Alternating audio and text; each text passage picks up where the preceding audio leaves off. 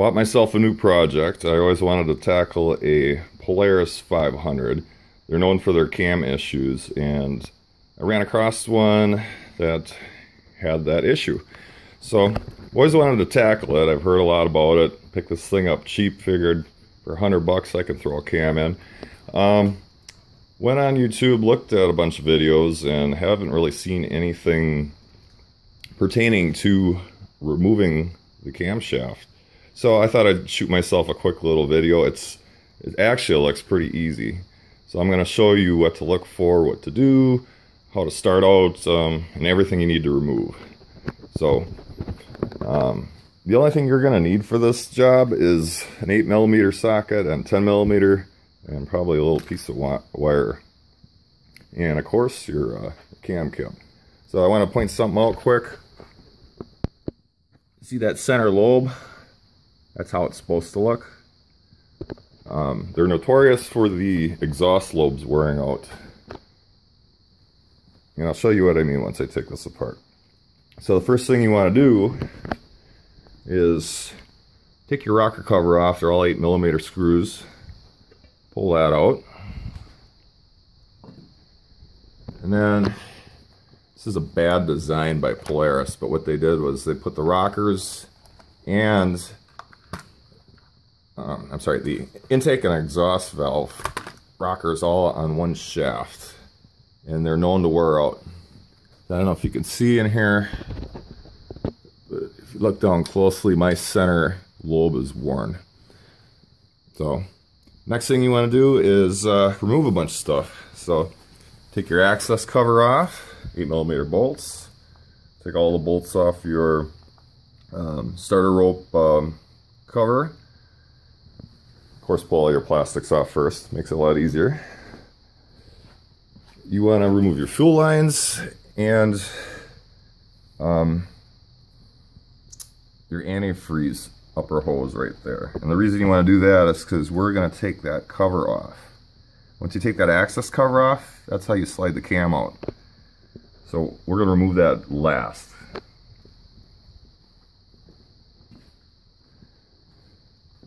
Another thing you want to do is you've got your chain.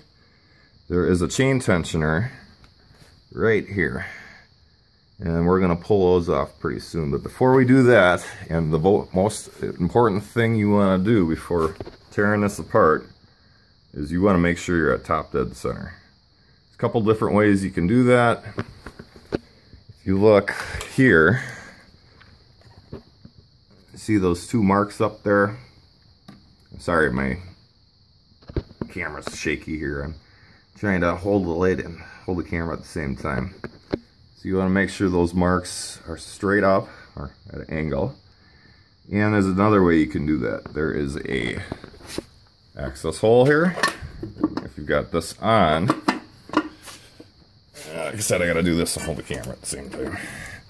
And the flashlight in there. I don't know if you're going to be able to see that. Okay, see that little white mark? Let me just pull the cover off. You'll see what I mean.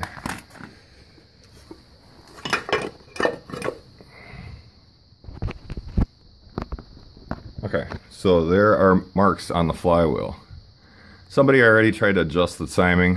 This probably isn't going to zoom in too well, but there's a T there. So with your cover on and you're looking at the hole, there's a mark on the cover. You line that up with that T, and you're at top dead center. When you're at top dead center, these marks up here should be straight up on top. I like to go one step further. I like to grab a screwdriver, put it in the spark plug hole, and move this up and down just to make sure the piston is actually where it needs to be. I just kind of watch it. So, yep, I am at top dead center.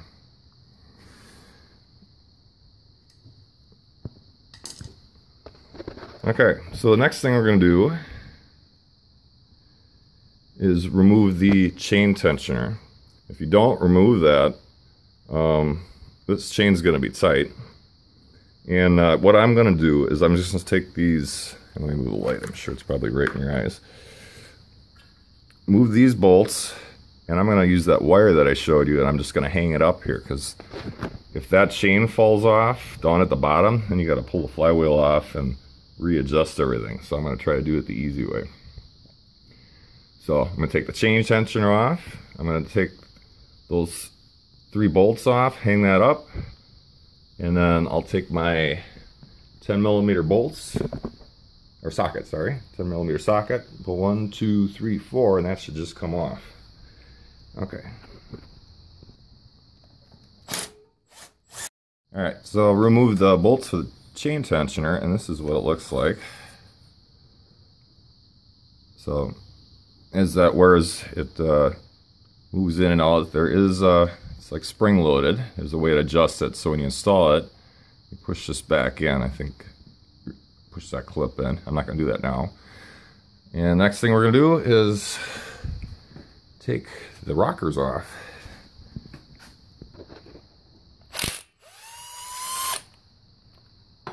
Alright, pulled 3 of the bolts off just to speed things up a little bit. Now I get to see what the real damage looks like. So let's just cover it off.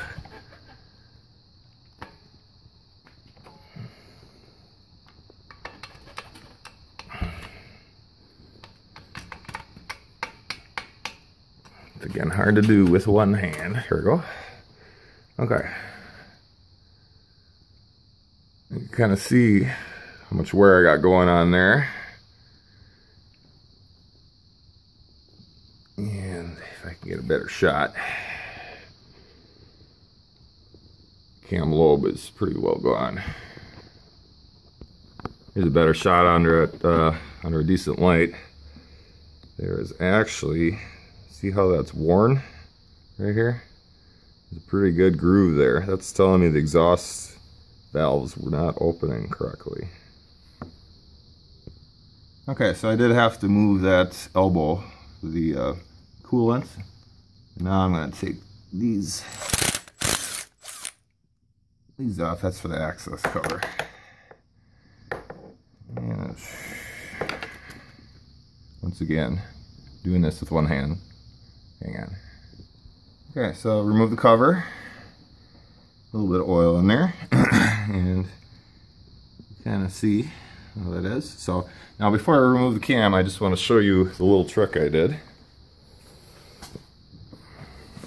So I removed those 3 bolts and I hung a wire up here. I also scribed a mark on the chain to the timing mark, just in case I lose it. But right now, that gear is off the cam. So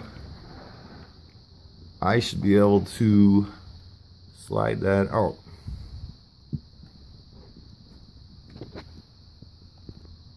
And here she comes.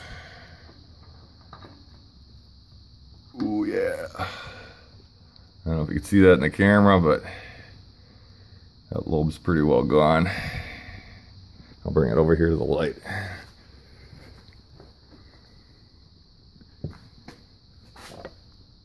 Not much left there. Old one. New one. Okay, so you've seen how I've done that. So basically you do just the opposite of what I showed you, except for one thing. When you put the rockers back in, your rockers are installed, double check that you're still at top dead center. Check your valve clearances. That I have to research yet, I don't know. I'll look that up and find out. But hey, I hope this helped you out, because I enjoyed showing you guys. I know there isn't much out there, so I'm sure you guys have been looking too. Hit the like button if you like my video, and please subscribe. I've got a bunch of other Polaris fixes. I just do this as a hobby, make a little extra money, and hopefully one day maybe I'll make a little money off of YouTube doing this. But so, like I said, hope you enjoyed it. Until next time. One last thing, when you install this, this is your spring tensioner for your chain tensioner.